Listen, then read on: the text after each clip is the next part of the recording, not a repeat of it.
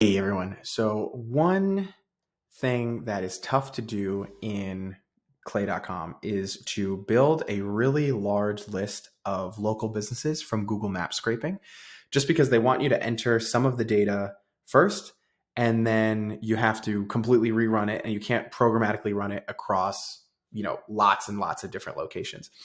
And so I built this template here where it takes in all of the locations that are actually available on LinkedIn as well. This is over 2,000 locations available on LinkedIn. There's other ways you could do this. You could ask ChatGPT for cities and things like that too, and everything.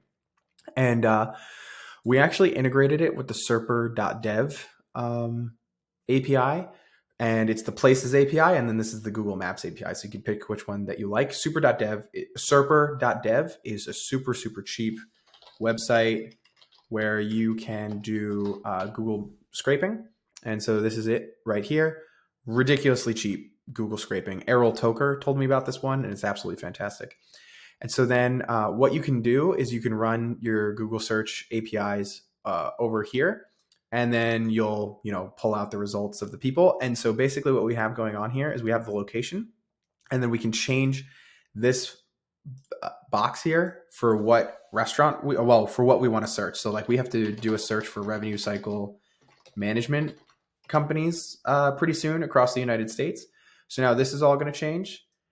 And then we currently have this table paused, so we don't run all of them without being completely set, but we could just run it right now. It would be completely set, because then the Google input is literally the area that we want. And then we're looking for revenue cycle management. And then we would be running our Places SERP API here.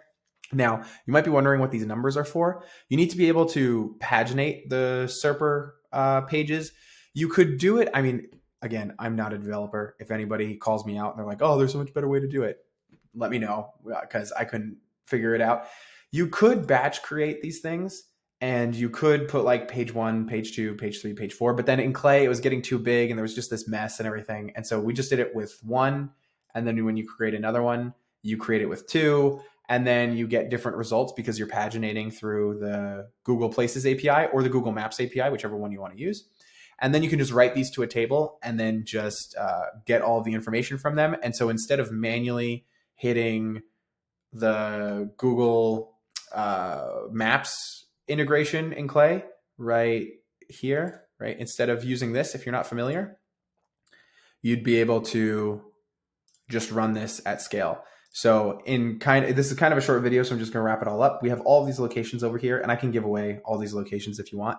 Then in this, I can give this template away too. Then right here, you would just literally change what type of business you want to search. So you could also search for like pest control companies or whatever you want to do. Then that changes this input. And then all I have to do is just duplicate these columns, and we'll get, all of the outputs that anything works for the Google Places in that location. And then you'd be able to scrape Google Maps at scale. So if you needed to find any of those local businesses that don't have a LinkedIn presence, this would be the way to do it.